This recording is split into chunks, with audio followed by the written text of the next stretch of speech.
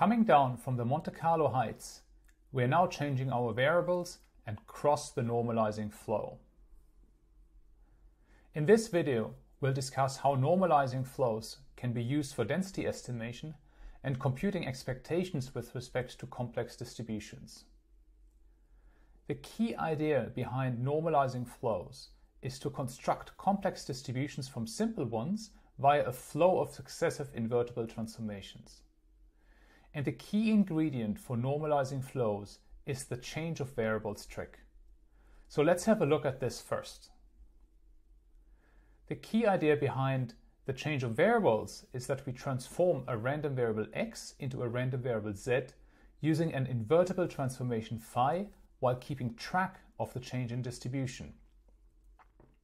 The distribution p of x induces a distribution p of z via phi, and the distribution p of z induces a distribution p of x via phi inverse.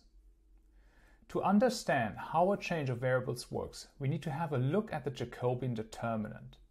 Assume we want to transform x into z via a transformation phi, then the determinant of the Jacobian d phi dx tells us how much dx is stretched into dz. Keeping in mind that the Jacobian determinant is a scaling factor between two different domains, here's how the change of variables tricks works. By definition, the integral of a density over the entire domain is 1. That's true for both px and pz. If we now transform a random variable x into z via phi, then we know that the Jacobian determinant tells us, loosely speaking, how much bigger z is than x. And if we want to compute pz from px and the transformation, we need to divide by the Jacobian determinant to make pz a valid density. The change of variables tricks allows us to express a target distribution pz in terms of a known distribution px and the Jacobian determinant of an invertible mapping phi.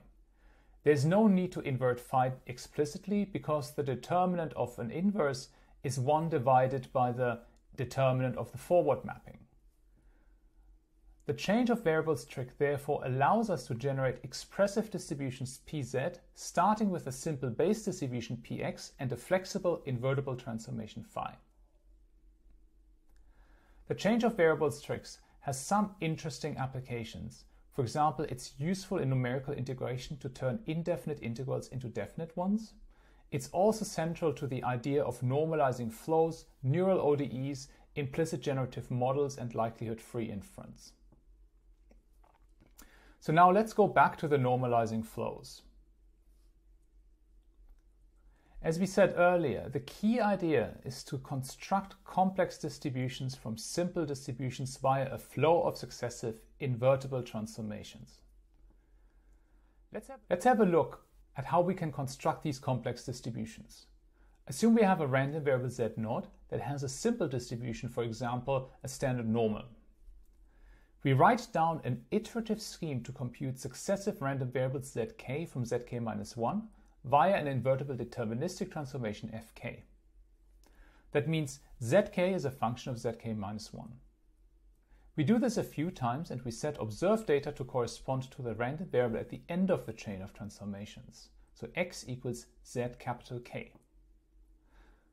That means we know the two endpoints of the chain, the base distribution p0 and the data at the end of the chain.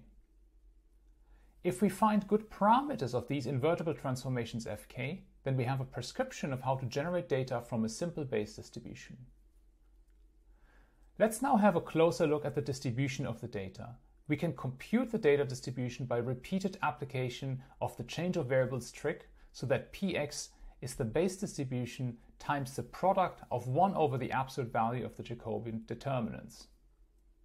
Similarly, we can compute the entropy, which just sums up the log determinants of the Jacobians plus the log of the base distribution. Let's have a look at an example. We start off with a standard normal distribution and repeatedly apply a planar flow to this base distribution. The planar flow has a resonant structure. It takes the previous random variable and adds a nonlinear transformation to it. Basically, this nonlinear transformation is a linear model squashed through a sigmoid. After one planar flow, we see that we can already express correlations. That means the density here is tilted. And then we go on to 2 planar flows and 3, 7, and 12. We see that we transformed the simple standard normal distribution into a very complicated and multimodal distribution. Now let's get back to computing expectations with normalizing flows. Assume we have a loss function L and we want to compute an expected loss with respect to P of x. We know that P of x equals the distribution at the end of the normalizing flow, which we obtained by deterministic transformations of a base distribution. That means the expected loss with respect to P of x can be written as the expected loss of a transformed random variable with respect to the base distribution. And that also means we do not need to know what P of x actually is in order to compute the expected value. To compute the expectation, we sample from our base distribution and push the sample forward through the sequence of deterministic transformations and obtain a valid sample from P of x. We can then repeat this procedure and use a Monte Carlo estimator to get the expected loss we were interested in. There are some computational considerations that we have to be aware of in practice. Computing the log determinant of the Jacobian is computationally expensive in general. But if the Jacobian has a special structure, for example it's diagonal or triangular, we can compute the log determinant in linear time. To get a triangular structure, we need to ensure that some partial derivatives in the Jacobian are zero, specifically these ones up here. That means all partial derivatives of the dth dimension of zk with respect to dimensions greater than d of zk minus 1 need to be zero.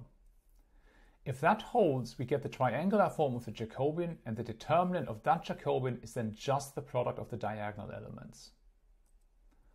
Autoregressive flows implement exactly this. At a high level, the dth dimension of zk only depends on dimensions 1 to d of zk minus 1. There are many variants of autoregressive flows, for example, nice inverse autoregressive flows, real NVP, masked autoregressive flows, glow, neural autoregressive flows, spline flows, and so on.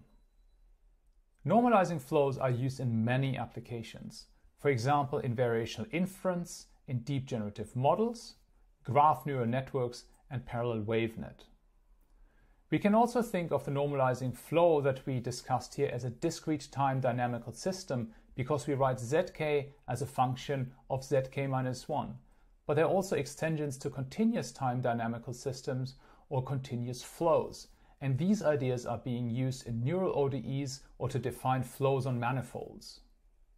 To summarize, normalizing flows are a constructive way to generate rich distributions. The key idea is to transform a simple base distribution using a flow of successive invertible transformations. The key ingredient here is the change of variables trick that allows us to do this. Jacobians can be computed efficiently if the transformations are defined appropriately. Normalizing flows can be used for data generation and as an inference mechanism.